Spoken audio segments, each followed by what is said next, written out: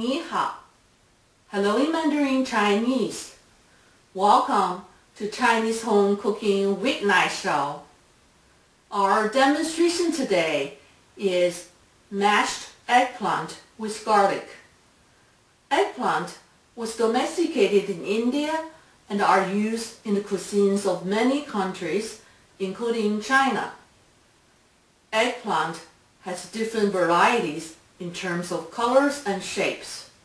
Most likely, the eggplants that we see in the regular grocery stores here in the US are purple in color and round or long in shape. The eggplant we are going to use today is called Japanese eggplant, which is purple in color and slender in shape. Now, before we start, let's take a look at what we need for the dish. Here's the list of ingredients.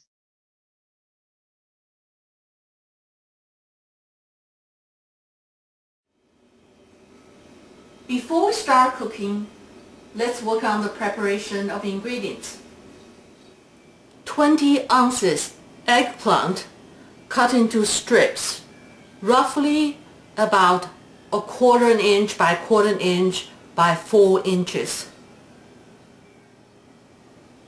1 head garlic, minced. 1 teaspoon salt. 3 cups water for steaming. We finished the preparation and now we are ready to cook.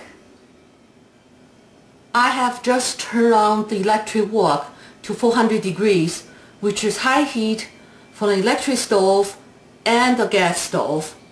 Also, I just placed 3 cups of water into the wok and a steaming rack. We are going to steam the eggplant for 12 minutes until the eggplant is soft. It takes about 3 minutes for the steam to come out. It's been 12 minutes. The eggplant is very soft now. I just turned off the heat and removed the cover. I'm going to remove the eggplant now and drain the excessive liquid before I start to mash them. I have just drained the excessive liquid from the eggplant. Now I'm going to use a potato masher to mash the eggplant.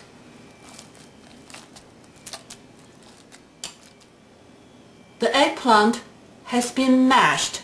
Now we're going to add the minced garlic, 1 teaspoon of salt, mix well. The garlic and the salt have been mixed well with the mashed eggplant.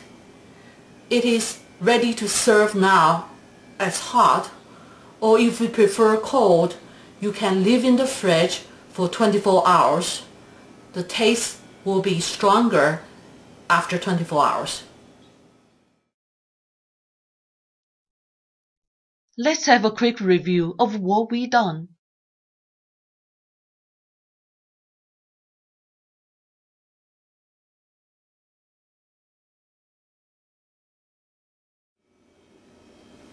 I hope you will enjoy this dish, which is fast, affordable, and tasty.